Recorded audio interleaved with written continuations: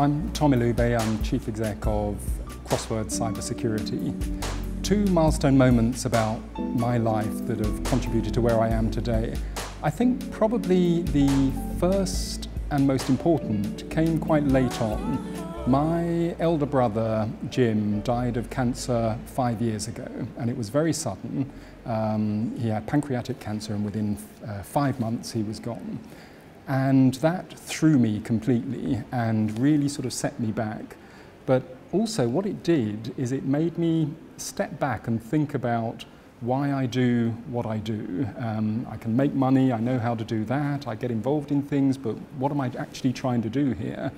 And I think it was from that point that I decided, given that I had to push on, I had to do something that was really going to make a difference both to me and to people around me. And that was the point that I decided that I was going to set up the secondary school in Africa for girls to study science and technology. And it was a huge amount of effort, huge amount of money, but that's what we achieved. I suppose the second point was actually going to the opening of that school this August with girls from Ghana, Nigeria, Sierra Leone, Cameroon, Ethiopia, Uganda, studying maths, physics, computing from all over. We're paying their fees and everything, and sort of standing there welcoming them, and that sort of made me think, actually, I'm doing something okay here.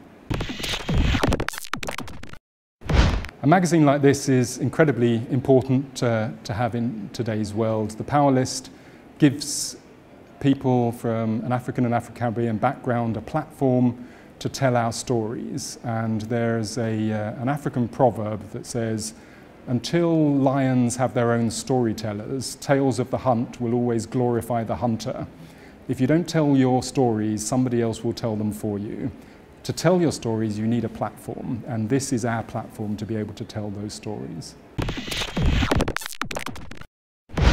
The key tip that I can share that's worked in my life is getting very comfortable with failure. I am very good at failing. I do it often and I do it quickly, and then I bounce back. So when I pitch for money, I will pitch to 100 people and 99 will say no, they don't want to invest, and 1 will say yes, and I will just keep going and listen to all the no's and bounce back.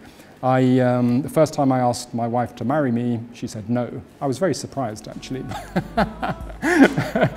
So a year later I asked her again and she said yes. So it works.